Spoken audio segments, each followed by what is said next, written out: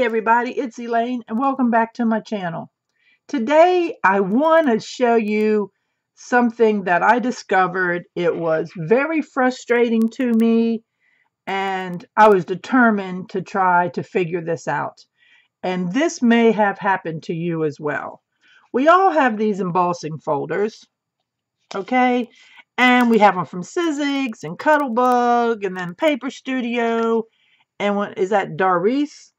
And they're all, for the most part, the same thicknesses. So when you go to make your sandwich on your Big Shot or whatever device you have, usually you need the big platform and the 2 plates that came with the machine. And I know my plates are a mess, but you know what? I'm using them until I can't use them no more. They're warped and they still work. They got some cracks and some cuts, as you can see, but I love my old plates. Anyhow, so that's usually what you need is your embossing folder, your 2 plates, and then your platform. And sure enough, you roll it through, everything is good. Well, have you ever then come across plates that are just a little thicker? And no matter what sandwich you use, you cannot get it to work. You try every platform. I even had some old platforms from the original, the hand crank, back and forth Spellbinders machine. And they wouldn't work. No sandwich I created would work on these 2 plates. Very frustrating. And I know that this company puts out their own machine. Well, I'm not buying a machine just for a couple few embossing folders that I have, when my Big Shot from Sizzix has been great all these years. I'm not going to do it. I'm not buying another machine. So I said, I'm going to come up with something. And if you've watched my videos, you know I have a lot of stuff. Well, let me show you what I discovered that works. A piece of vinyl flooring.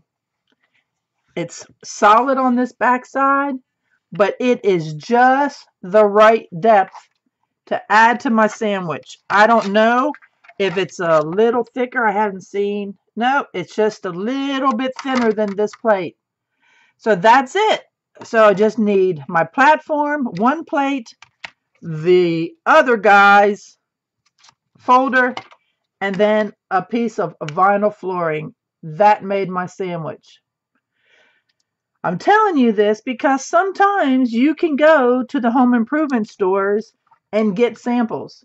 It's a whole lot better to get a sample of flooring than it is to go buy another machine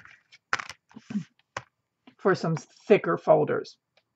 So I've always said I'll tell you the good, the bad, and the ugly. And this one was an ugly with my machine that I turned into I got this.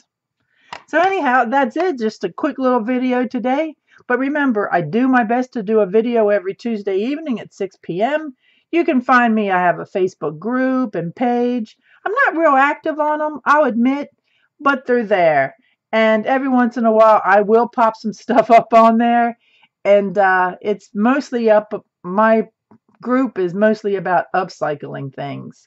But I also do have I cannot talk today, a private Facebook page. You can find me on Instagram, Twitter, Pinterest, and I even have a video up on TikTok. So anyhow, I have a small Etsy shop, and I would greatly appreciate you coming by and checking me out and saying hi. And let me know what you think of my little hack.